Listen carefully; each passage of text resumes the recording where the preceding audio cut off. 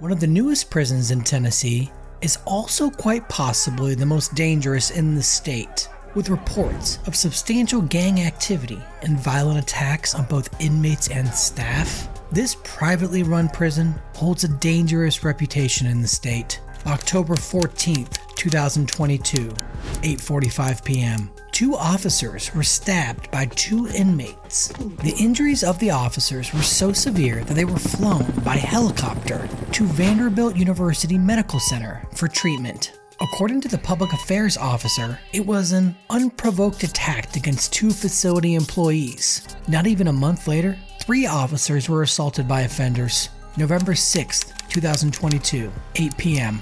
2 officers in a housing unit were conducting their count. For an unknown reason, inmates inside the unit refused to comply. It is likely they refused to bunk up. 2 staff conducting the count were assaulted. When a 3rd officer responded, they were also assaulted. It does not appear that the injuries to staff were serious. This is just 2 examples of the violence at Trousdale Turner Correctional Center. I previously published a video on the dangerous prisons of Tennessee, and many of you said that this prison is the most dangerous and should have been included on my list. We'll take a look at some of the ongoing issues at this prison and other serious concerns at this privately run facility. Let's get into it. Trousdale is a newer facility, having opened in 2016. This prison was a long time in the making, with controversy from the start. Construction of the facility began in 2008, which wasn't exactly the best year in America. Economic disaster had struck, and the great housing market crash was in full swing. Given that this was a private venture, economics is often the only consideration for the project. In 2009, Corrections Corporation of America, or CCA, announced that the plan was on hold. This left the community in limbo, as it was depending on the jobs and tax revenue. The county executive said, "They've got several $1 million already invested in it. I doubt they're going to walk away from it." They wouldn't, and construction would finish in 2016. The prison lies in the shadow of the cancelled Hartsville nuclear plant, with a large cooling tower looming nearby. The total cost of the facility was $143 million. The state of Tennessee signed a contract with CCA, agreeing to pay $277 million to house inmates at Trousdale from 2016 to 2021. Corrections Corporation of America now goes by the name Civic, which owns and operates the prison. Coincidentally, Civic was founded in Nashville, Tennessee, and now has its headquarters in Brentwood, Tennessee. This is a massive corporation with $1.845 billion of revenue in 2022. It also employs over 14,000 staff nationwide. Needless to say, this company has massive influence on governments across the country. The prison is located in the consolidated city-county of Hartsville-Trousdale, Tennessee, a rural area northwest of Nashville with only approximately 11,000 residents. It is the smallest county by area in Tennessee. From the start, it would be a disaster. The prison would accept many of the problem inmates at West Tennessee State Penitentiary, which was in the middle of a violent year. A 2017 audit of the prison found it to be non-compliant with many state and federal guidelines. State Representative Mike Stewart said of the findings, "Today we have explosive findings. Clearly we have Civic facilities that are a powder keg waiting to explode, potentially endangering the public." A 2020 audit also had similar findings, with staff shortages being a major issue. It also noted that the salaries were extremely low. Civic raised officer salaries to $16.50 an hour. I'm not sure that's worth dealing with all the issues at this prison.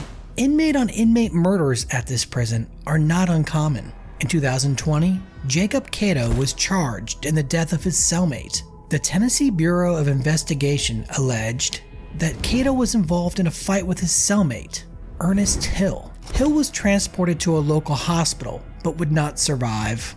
Cato was convicted in the 2015 death of his father. He claimed that his father had a heart attack, but the autopsy showed that he died from blunt force trauma to the head. He pled guilty to voluntary manslaughter and was sentenced to 12 years in prison. Cato had a lengthy criminal record, prior to his incarceration at Trousdale. Another man, Frank Lundy, was also murdered at the prison in 2020. He was found at the entrance of the housing unit, deceased. Another inmate was taken to segregation, but it does not appear he ever faced any charges. Lundy was convicted of crimes against children and was listed on the state registry. It was reported that in 2020 alone, 25 inmates died at this prison.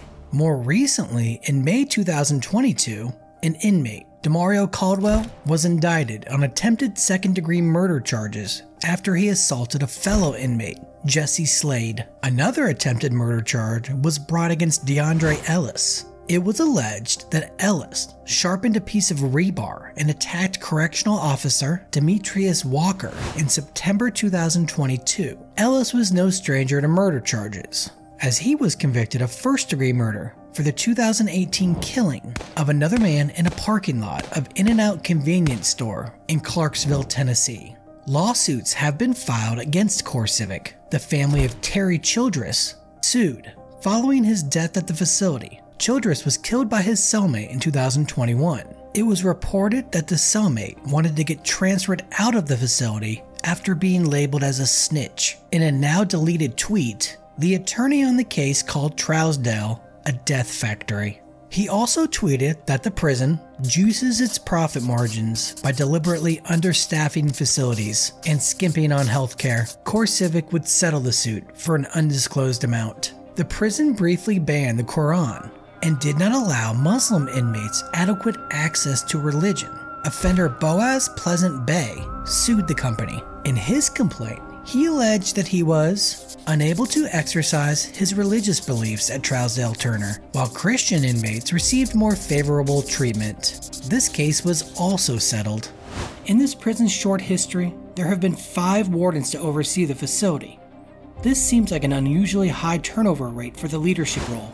Martin Frink stepped down as warden for a new opportunity in February 2023, with the assistant warden, Vince Fantel, taking over for Frink. This wouldn't be a prison in America without some staff facing criminal charges. In April 2022, Correctional Officer Erica Vaughn was arrested for bringing marijuana into the facility. Just a month prior, Denise Haggard was also arrested for bringing illegal drugs into the prison. This time, it was deadly fentanyl. Even worse is Supervisory Officer Keenan Lister. He pled guilty to beating an inmate who was being escorted to segregation after he assaulted an officer. A massive outbreak of COVID-19 occurred at the prison, quite possibly the most serious in the country. At one point, over half, 1,300 inmates, tested positive for COVID. CoreCivic came under fire for their response to inmates with COVID at their facility. Family and friends of inmates voiced their concerns to the news media. A spokesperson for CoreCivic downplayed the outbreak, saying, "The rate of infection at the Trousdale Turner Correctional Center is consistent with or below what is being reported by other correctional systems nationally. There have been many calls to close the prison. The NAACP called for the closure of the prison due to its barbaric treatment of inmates." A Change.org petition was also started to petition the government for action, with some people having strong opinions about the prison. Trousdale Turner Correctional Center has a history of murder and mayhem, likely made worse by the lack of staffing and proper medical facilities. It may be one of the most dangerous prisons in Tennessee. This was another prison profile by Chasing Crime. Thanks for watching. As always, see you next time.